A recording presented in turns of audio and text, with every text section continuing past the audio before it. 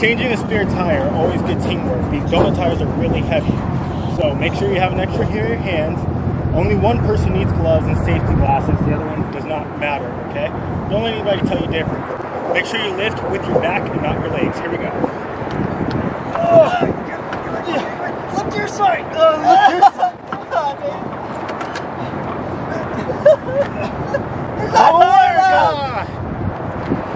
And then you're gonna get frustrated. When you get frustrated, just torch the You car. turn on each other. This is your fault. It was your fault. He popped the tire. Whoa.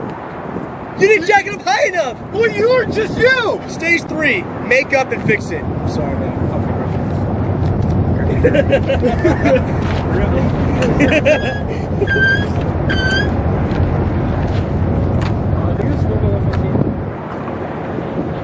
You bastard. Okay, he didn't get the right size spare. Okay, this is why. Now we have to drill it out.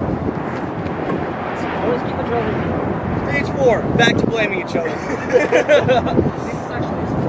To recap, so Becker screwed up that tire, but don't worry, he has 2 spares that don't fit. What's your issue, man? What were you thinking? Get your head out of the dirt. Might have breathed in too much dirt or something. Yeah, take the rest of your tire off of there.